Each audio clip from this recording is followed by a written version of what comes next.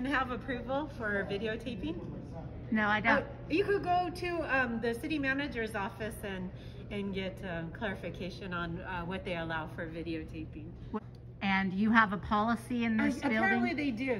They created one. So yeah, the city manager's office. There's another. Well, the city manager is going to have to come tell me there's a policy to not record in a public building. I'm a reporter. I'm investigating a public corruption claim that your city planning manager is asking for bribes, and I'm going to film in here all day long, and I'm not going to ask permission. Okay.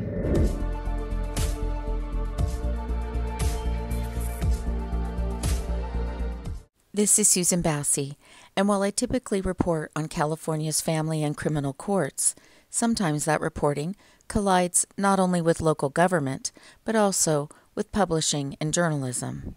I recently received an old newspaper article out of San Francisco dating back to 2004. It was an article about a wife's allegations against her husband as he was running for San Francisco supervisor. And while mainstream media will focus on the issues related to domestic violence and the supervisor candidate's hopes for running for office while he wasn't paying his child support, I was focused on the response of Mr. Rolando Bonilla's second wife, Perla Rodriguez, who responded to a tweet that I posted about the incident dating back 2 decades ago. And I decided to go down to City Hall in San Jose, where Mr. Rolando Bonilla serves as a planning commissioner and is running for city council. The city of San Jose operates on a $3 billion annual budget. That's more money than most small countries have, and yet they have a history of acting like public records requests are an act of terrorism. I'm in downtown San Jose, and we're doing a little investigation that has to do with public records. We're going to go inside and we're going to talk about the planning department and a planning commissioner by the name of Rolando Bonilla.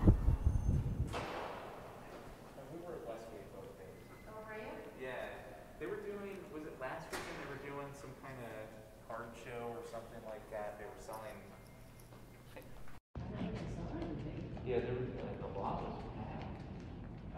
Westgate or Westgate West? Westgate.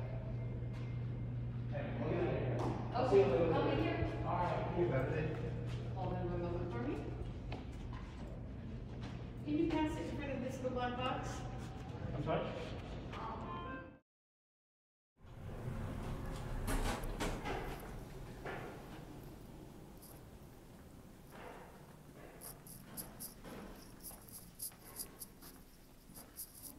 Hi. My name is Susan. I'm here to get some records, and I also, I'm a reporter. I asked for some records on Friday regarding Planning Commissioner Rolando Bonilla. Okay, I'm sorry, I get a little flustered when someone's recording me. Is that entirely necessary? Yes, it is. Okey-dokey. I'm sorry, and you said you're a reporter with? I'm a freelancer. My name is Susan Bassey.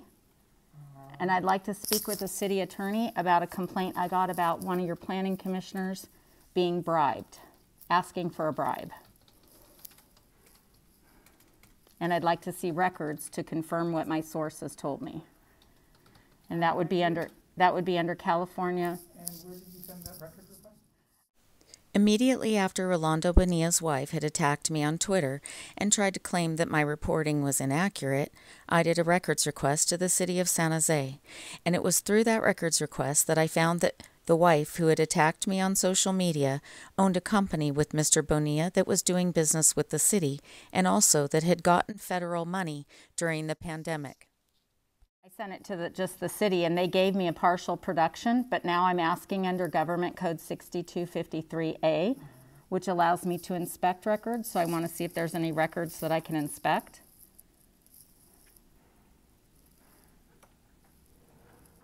For those who have watched my work before, you know that I fight for public records, and not just records that we get through a production, but records that in California we're entitled to access and inspect during normal business hours.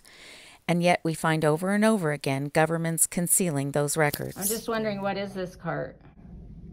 It's to help with mail distribution. Oh.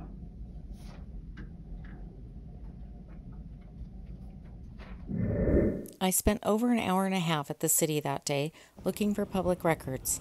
I went to the city attorney's office, the city manager's office, and I went to the planning department to see what I could see about those complaints related to Rolando Bonilla, who sits on the planning commission. And while it was very difficult to find any staff to assist me or any public records, I took a look around the planning commission offices, and I was a little bit surprised to find how chaotic it seemed. There were papers everywhere, lots of equipment, but nobody there using it, and taxpayers had paid for all of this that just seemed to be going to waste. There were a lot of packages that were out and files that seemed disorganized. So I walked around and I looked a bit, and I happened to notice that there were also dirty dishes left by employees who weren't even present. And there were stacks of San Jose Mercury newspapers that appeared to have been part of a subscription that taxpayers had paid, but nobody was reading these papers. And there were thousands of postcards that taxpayers had paid to send to give notice, and yet they had all been returned, which means somebody's not keeping very good records. Well, it seemed difficult to find some of those employees to help me with my records. I seemed to have no trouble finding people who wanted to tell me about an informal recording policy. All day long. Okay. What? You should be letting somebody know, that's all. Why is that, ma'am? This is a public building. Well, I don't know why you came all the way over here to tell me I can't film. Working with the city manager's office and have approval for videotaping. No, I don't. You could go to the city manager's office and get clarification on what they allow. And get clarification on what they allow for videotaping. What is your name?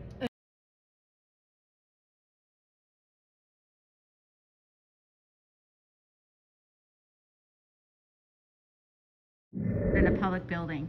I'm a reporter. I'm investigating a public corruption claim that your city planning manager is asking for bribes, and I'm going to film in here all day long, and I'm not going to ask permission. Okay, let's, okay, great. Thank you.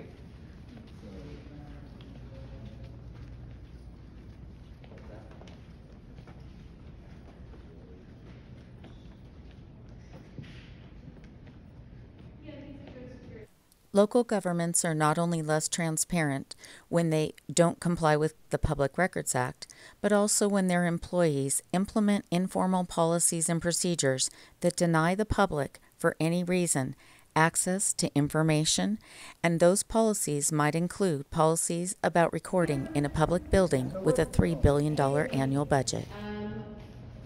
I need someone to come up here. There's a reporter that's actually filming you right now as I'm speaking to you. You may remember at the beginning of this video when I entered this building, I walked through this same area. I recorded all the expensive art, and I even gave somebody some information off camera. This woman wasn't afraid of me. She wasn't concerned about my recording, until the woman from the other department had walked all the way over here to tell her that I was recording in public.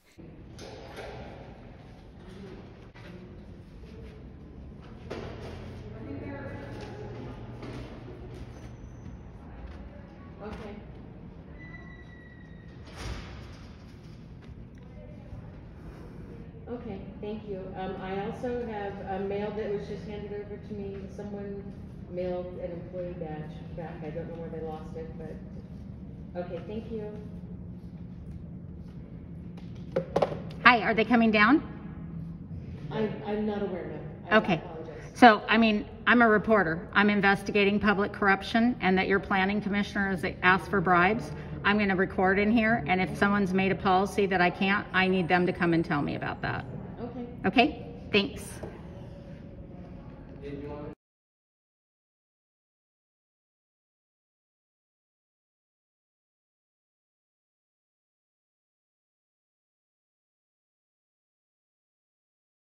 I'm documenting this. I'm a reporter. I'm investigating a public corruption complaint that I got. And I was down filming in the planning commissioner's area and also in the lobby, and someone told me you guys have a policy about no recording in the building. Okay. So I want to see that policy if that's true. Do you mind looking for, sorry, give me 1 minute.